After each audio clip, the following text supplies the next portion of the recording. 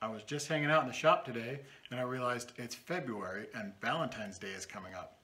For our project today, we're going to turn some very small end grain bowls out of walnut. In this video, you're going to see me turn those bowls into earrings for my sweetheart. So stay and watch. I've already turned a 3/4 inch tenon on the end of our piece of walnut to mount it into the collet chuck, and I'll use the collet chuck sometimes when I'm doing very small work. Now we're going to round an 1.5 inch piece of walnut, and our bowl should be about 1.25 inches when we're done. End grain hollowing is a little bit different than hollowing a bowl. So I'm going to set up with my spindle gouge exactly on center so that I can push in the center and then work my way out. The reason for this is that if you think about the grain alignment, you're actually still cutting downhill along the grain, which will make it so you don't get as many catches. While shaping the outside, I thought I could just measure the wall thickness by feel and I wouldn't have to worry about the depth. But as you'll see, I did have to worry about the depth in a minute here. So a little sanding.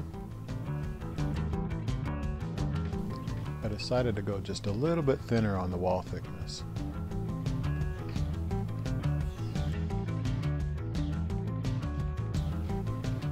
With a narrow parting tool, we're going to get ready to part that off, and I'll just make a series of straight cuts, just widening them out for the width of the tool, and then, oops, you'll see what I did wrong. There's a hole in the middle. The good thing about wood turning is you can always start over. There's plenty of wood to try again on. So we're going to do our end grain hollowing and clean it up with a scraper a little bit, and we'll move to the outside, but I'm going to check it with a depth gauge this time. And I'll put a line on there, and then I'll hold my depth away from that line a little bit so I have the bottom of the bowl taken care of. And we'll just shape that and do a little sanding on it, and we'll be ready to part that one off. It's really an easy project as long as you don't make mistakes. If you're like me though, you just blaze through a project if you haven't done it in a while, and you have to make those mistakes so you can learn. Okay, so we'll part this off now. And look, we have a bowl this time. On the next one, I hope this is a better angle so that you can see that end grain hollowing just a little bit better. So you just push in, and then tilt a little bit, and work your way out. Then clean it up with a scraper there. And again, the depth gauge. And you'll see my mistake in a minute. I actually cut right on the line, so I cut on the bottom, and I didn't realize that until I parted the bowl off.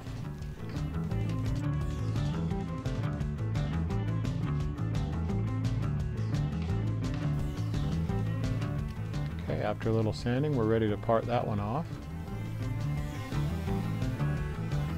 You'll see if you don't leave a little bit of space, we've got another one with a hole in it. Really, that's okay because there's still some wood left. So we're going to set up and do it again.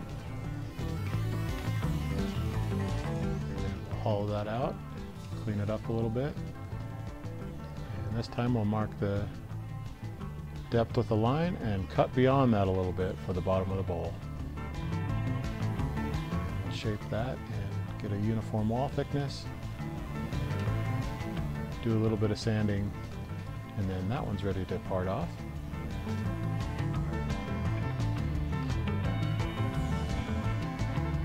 And there we go, earring number 2.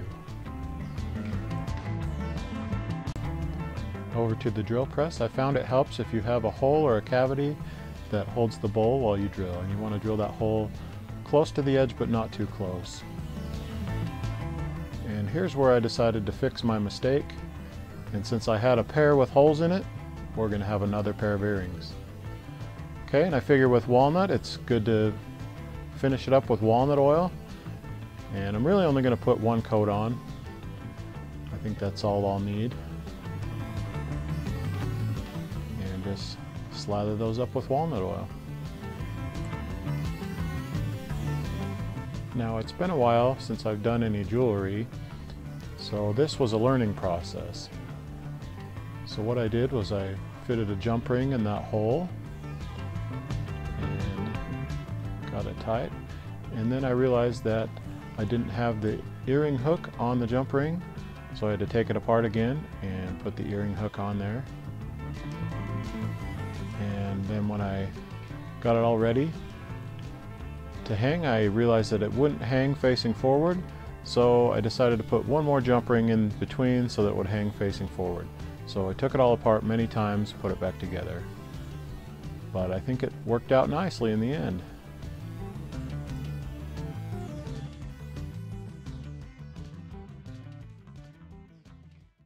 Well, that project was frustrating and fun all at the same time.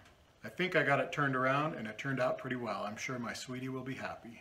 I want to say I really appreciate all the kind words and comments you've left for me. It really makes me feel good. So keep it up, I like that. If you want to see more wood turning videos, consider subscribing to my channel. Go out and have a fantastic day. We'll see you soon.